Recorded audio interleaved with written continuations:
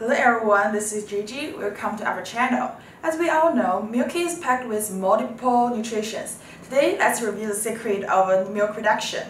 In pursuit of flavor and quality, it's essential for producers to keep control of storage and sterilization. So, as one of the procedures for dairies, let's dive in pasteurization in the beginning. Generally, we apply 3 sessions plate exchangers for pasteurization. Usually, the fresh milk gonna be stored under 4 degrees, and then we imported the cold milk through this port and goes through the whole second session and comes out through that port.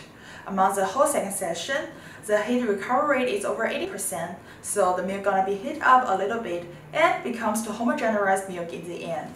Then, let's move to the next part. It's called sterilization.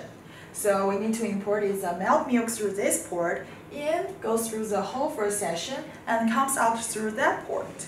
Among the whole first session, the milk gonna be heat transferred with the hot water in order to kill all the bacteria. Then we got sterilized milk. However, the hot milk needs to be cooled down again. So we imported hot milk through this port and goes through the whole second session, comes out through that port.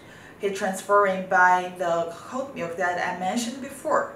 Then we imported the melt milk into the third session and be heat transferred with the cold water. Finally, we got our cold fresh milk without any bacteria.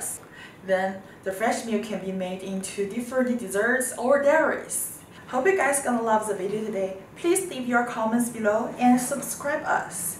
We are welcome you to leave your comments on what's the topic that you may be interested in, and we're gonna talk about it as soon as possible. Have a nice day!